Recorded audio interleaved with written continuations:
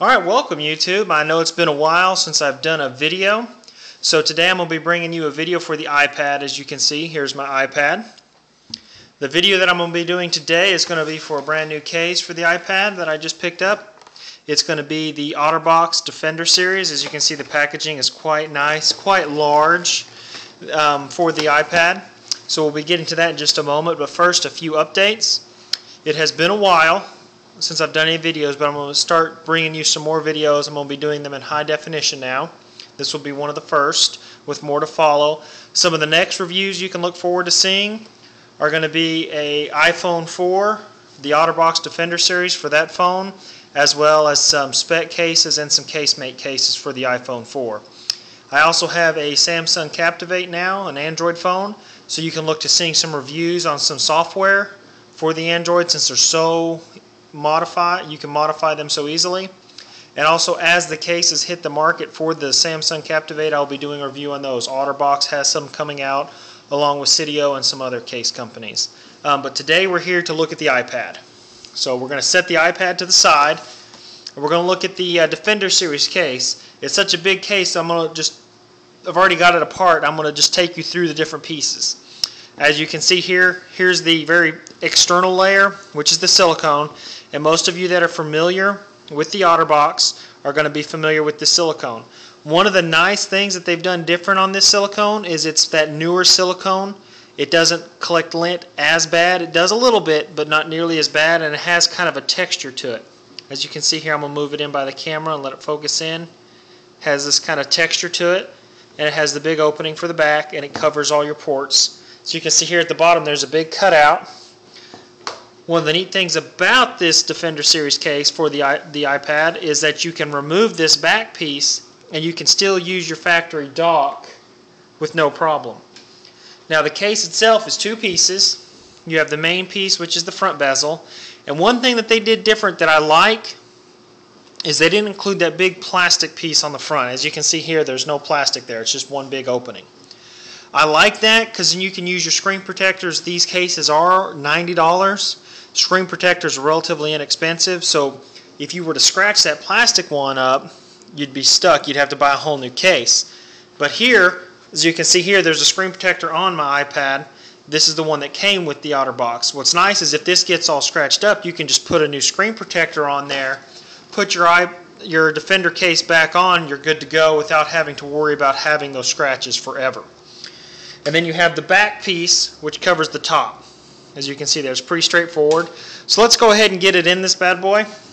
What I find works the easiest is if you set this down, of course the button goes down, and one of the things that's neat is this piece here rests on that screen protector. So what I tend to do is, if you can see here how I've kind of got that at an angle, kind of pulling up on that, that way you don't scratch up your screen protector as you're putting that iPad into the case. Now once you get here, I find it easier if you kind of pull out on that plastic piece just a little bit, see?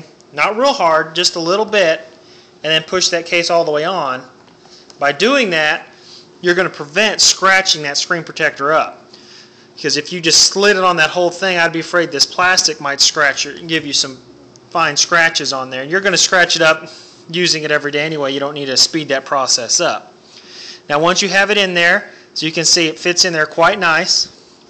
And one of the really nice features that's on both of these, if you look in here, you can see this kind of material. This is felt. So now they have a felt backing so that you can stick it on your iPad. You don't have to worry about scratching up that aluminum finish. Now this piece slides on the back, and if you look right here, see if I can get it in camera, it's going to be kind of hard to show. But if you look right there, it fits over this lip, and then it just slides right on. And there's no clicking or anything, it's just kind of more of a pressure fit than anything. And you can kind of see the gapping in the back as it seals up all the way. Then you know how you have it all the way on. You just push it on. Doesn't click or anything, but it stays on there with that felt lining on the back. It stays on there quite well. You don't have to worry about it moving around or anything. So once you have that on, you of course do the silicone. What I find works the best there is to start at the top and work your silicone around You just kind of get it started. You worry about getting it in all the tabs in just a little bit. First, you just want to get it on the phone itself. That wants to be your main goal. Is you just want to get it on the iPad. You can worry about getting it perfect in just a minute.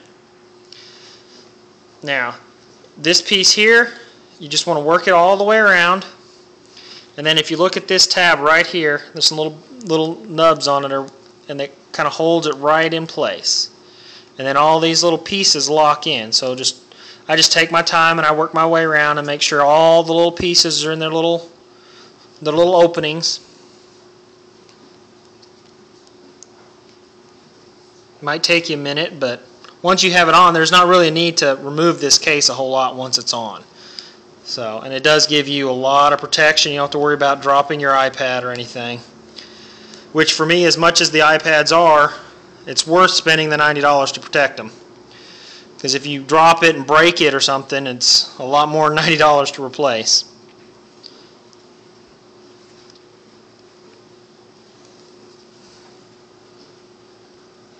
There we go. Get all your little ports covered. There we go. As you can see, has a real nice flush fit. Even this bottom, with the way it tucks in around the button and everything, it even is on there really nice and snug. So you can see all the way around there. Real nice and pretty. Now this bottom piece right here, it just fits on. It's a little, just slides right on there. Locks into place, and it too has some foam on the back there to keep it from scratching, and it has some little tabs at the bottom that fit into the plastic piece on the case. Then you see once it's there, it covers the connector, so you don't have to worry about getting dirt or anything in there. Your speakers are open, your volume is easily accessible, and there's your little anti-rotate switch. And then, like, if you look here, you just want to make sure all the little tabs are pushed in nice and pretty. And there's your sleep-wake button. And your mic is open. And then, of course, you have a little opening there for your headphone jack. And one of the really, really nice features that I think I like most about this case is this piece. And they're like, what in the world is that? This is the exterior cover. It snaps over the Defender series case on your iPad.